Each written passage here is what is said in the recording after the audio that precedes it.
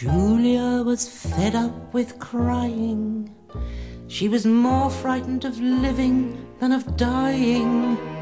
So she decided to take up flying without a plane. But somewhere in the back of her head she can hear them calling out her name. They say, "No, Julia, no." They'll say, "Try, Julia, try to be all things to all men for most of the time. Cause no general offense, commit no heinous crime. Life is sometimes ridiculous, sometimes sublime, and we all have to put up with pain. It's downright peculiar. There's no reason why Julia should be standing on the window ledge, screaming about jumping. Her pupils are dilating, her adrenaline is pumping. She means it wholeheartedly, she says. This time she's not joking.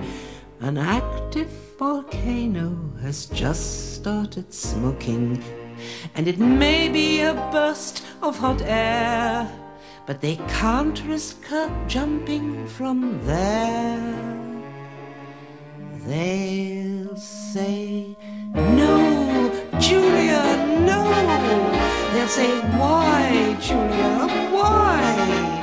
After all the resources we've invested in you, you were carefully prepared in the best way we knew, but you didn't turn out the way we wanted you to. Now you're the cause of more anguish and more pain." So it's hardly peculiar the reason why Julia is reaching for the bottle like a Hollywood actress. The emergency services are familiar with her address. Her head's in the oven or she's locked in the toilet, and there's always some busybody rushing in to spoil it. There's a policeman extending his hand, but there's no way that he'll understand.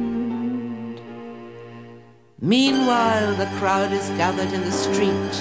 The reporters say there's still a little hope, but to Julia, the world beneath her feet looks like a virus under a microscope. And the crowd say, "No, Julia, no, Julia, no." But they're standing by to clear up the mess. And the crowd say, "No, Julia, no, Julia, no, Julia, no."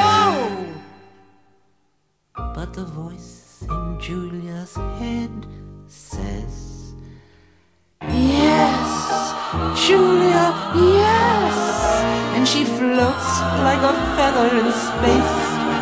She sees all of her life since the day it began, every feeling of despair, every face of every man, until all of a sudden she's strawberry jam.